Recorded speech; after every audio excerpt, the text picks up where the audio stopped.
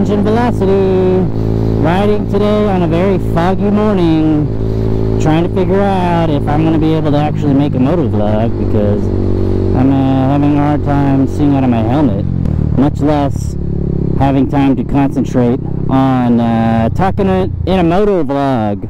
But I'm going to try. I did bring a piece of cloth in my pocket so that I could wipe the motorcycle helmet, but it looks like it's all on the inside. So I'm gonna have to open it. I'm not gonna open it all the way, but I'll open it some of the way so that I can at least see.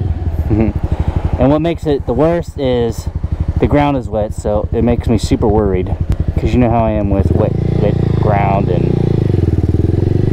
all that stuff. Oh man.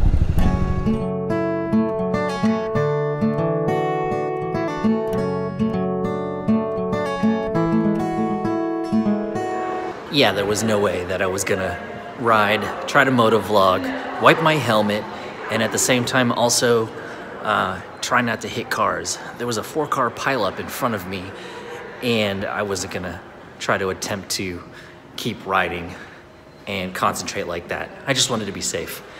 Remember, my injury is still fresh. So here I am, and I gotta think of what I need to do.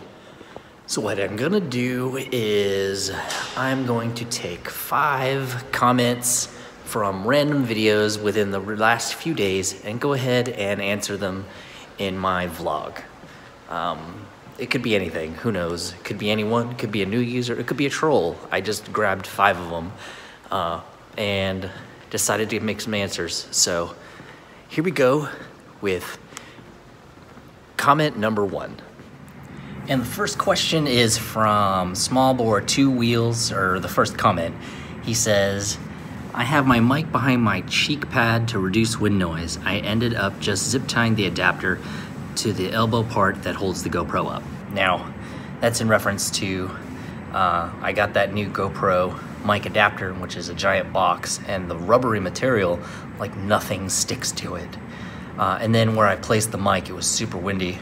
So just so you know, Small Bore 2 Wheels, I actually put the mic in the cheek pad right here, kind of close to where my eye is, and it seems to work good. That's why I was running with it this morning, so if you see the first part of the video, you can tell that maybe it sounds a little bit better. I finally just used a really big piece of Velcro and left it on there with a book on top of it overnight to kind of get it to stick. We'll see if it stays. But yeah, that's the first comment. All right, and the next comment I have is from Rosie Townsend, and it says, Cherry Scooter Bro, edited. I just recently started watching your videos and enjoy them very much, and I'm also interested in one for myself. So I ask you a question. Are you talking about a Ruckus, or is there another scooter that you had in mind? You can also comment below as to the situation that you're in with a scooter. Like what type of roads, urban, suburban, how fast do you need to go, what's the fastest speed limit, what kind of traffic are you have to deal with, and maybe we can make some suggestions. I wanted to know if your friend Buzzy has a YouTube channel as well. The reason being is that I'm also a big dude, and seeing how his scooter pushes him no problem, I know his experience and knowledge, he and yourself would be a great help to me. Big time, exclamation points, exclamation, exclamation. That is very true. Buzzy is super knowledgeable with ruckuses. I could help too. Most of mine is just experience, but no, he doesn't have a YouTube channel. But he does participate in the SmallEngineVelocity Discord channel. I'll leave a link below. It's a chat channel where we talk, and there's a lot of ruckus people in there. We all talk about ruckuses, our mods, when we have problems, issues, our new projects, and stuff like that. There's also a phone app that you can join it through. There's a Discord phone app that you can use to participate in the channels too. So if you want, you can get on there and ask questions directly to him in real time, which is really great because he's on there a lot. He's a really good guy. Keep up the good work, and info man, expect a response, please. Well, this is your response. It's more than I normally would do for someone's question, but I thought it was reasonable enough to give you a better explanation and a video explanation. Thanks. P.S. You got a thumbs up, bro. Cool. But did I get a subscribe? Anyways, Rosie Townsend. The next question is from Matt Skohole. He said, I live in Michigan too. And lately I've found myself riding my ruckus almost every day with temps in the 30s, which is crazy because to me that's like the coldest it gets in Texas. I find I can stay pretty warm with layered clothing, a down jacket and gloves, but after about 15 minutes I start to get chilly. That is exactly the same situation with me too. I have that thick jacket that my brother loaned me, and it's great. You know, like you're riding and you're not getting cold and you're like, wow, this is great. But eventually that heat wafts off of your body and then you start to get really cold, or you start to get chilly. My ride is about 30 minutes. So by the time I'm done in 30 minutes, I get pretty cold.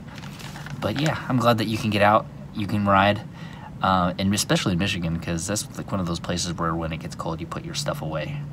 Next comment, Project CRX 1991. He has been around forever. He's been around since the beginning of the live chats, which I'll make a video about live chat eventually.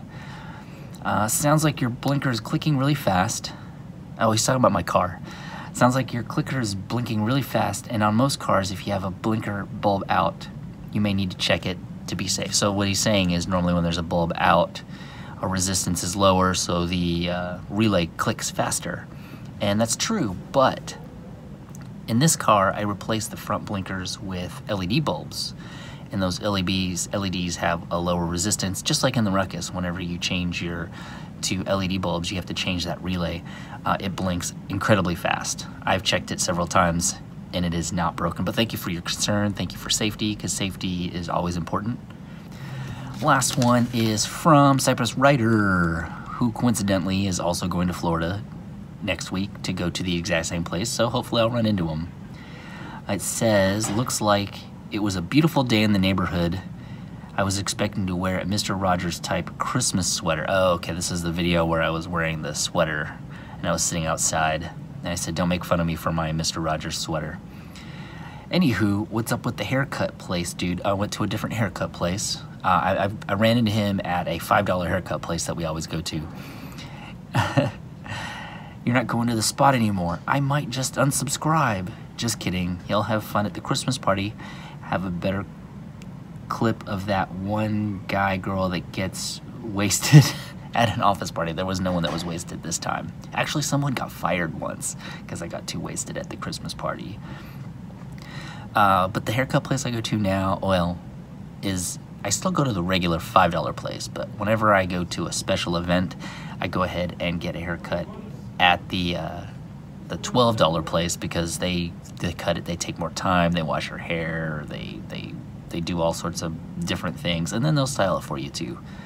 But anyways, that was Cypress Ryder, also a big time, he's also a Patreon for the channel, so that's great. Well, those are the 5 comments that I have, so I'll be doing this. I'll throw a couple of like one of these in every video across the vlog, because this is kind of fun, answering people's questions or just really commenting on what people are saying.